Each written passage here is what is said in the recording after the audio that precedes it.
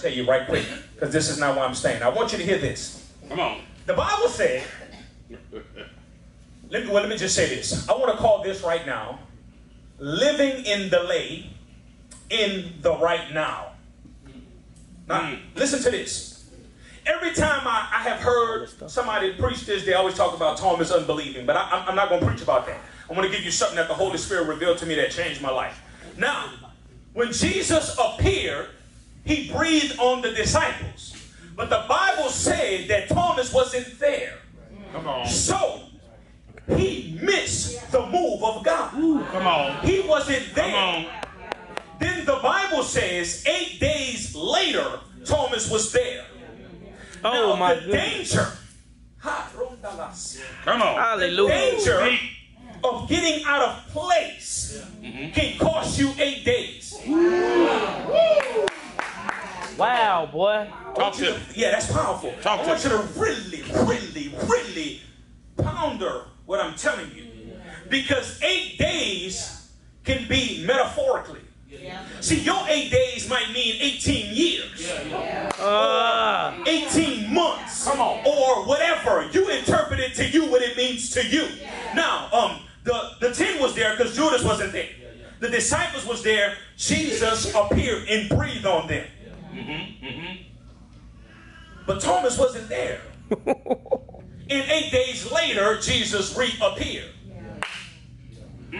So, the moment, you ever experienced a moment where you had dynamic faith to pursue something and you didn't do it? And then all of a sudden, 8 days later, that faith wasn't there?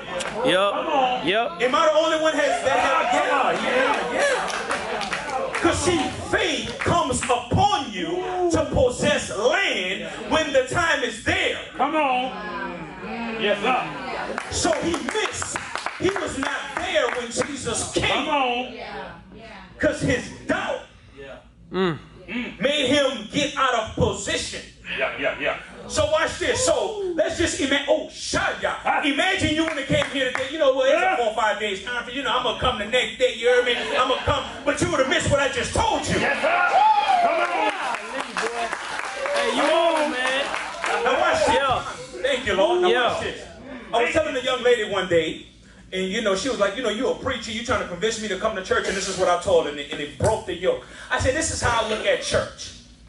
I look at church as I'm the weatherman. You know how in the weather they can tell you what's going to happen 4 or 5, you know, some of them be wrong sometimes, but you get my point. Yeah. Come on. And they say, you know, 3 days from now, it's going to be 100% chance of rain. Yeah. So they can foresee the rain coming in. And that's how I look at the word of God. See, this word that I just released to you is like me telling you the forecast in the next opportunity when you have a moment to possess. You gotta go possess.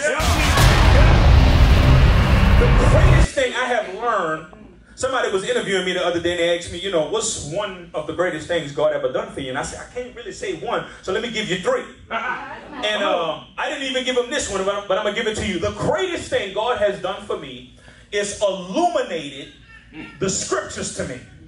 Come on, man. Illuminated them. The eyes of my understanding is enlightened. Now, the greatest thing I have learned about scripture is finding the promise. Listen to me. But identifying my participation in the promise. Yeah. Because Hey, you on, man. Yeah. Because watch this. Come on.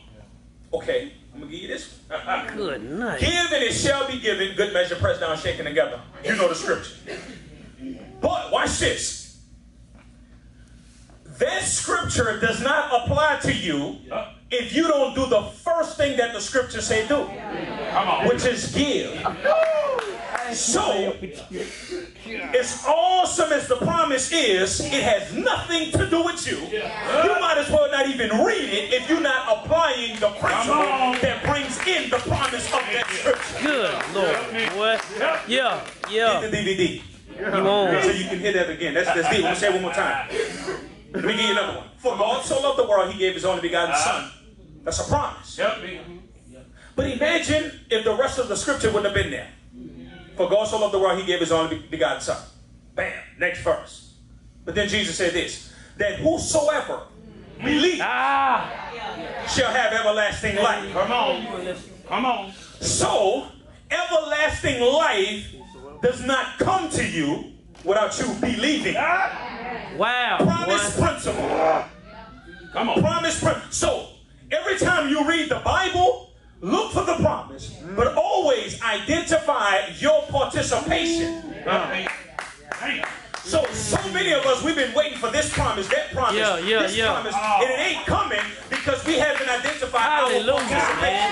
Hallelujah, man. Yeah. You know, as you were talking about, he said he brought a CD from me years ago. Now, as he mentioned that, the Holy Spirit showed me, okay, because the seed was sown, I'm here today. That's the seed. This is the harvest. Now, but imagine if I would have been at home. Lord, open up doors, Lord. Lord, bring me, Lord. Let me preach, Lord. I'll still be inside. Judges chapter 1, verse 21. Wow. He killing it. Yes, sir. That's crazy. The Lord just watched. Ooh, thank you, Lord. Come on. Promise, principle. Promise, participation, principle. Principle, participation, promise. Yeah, I like that one. Principle, participation, promise. My God. Yeah. Write that down for me. I don't want to forget that one.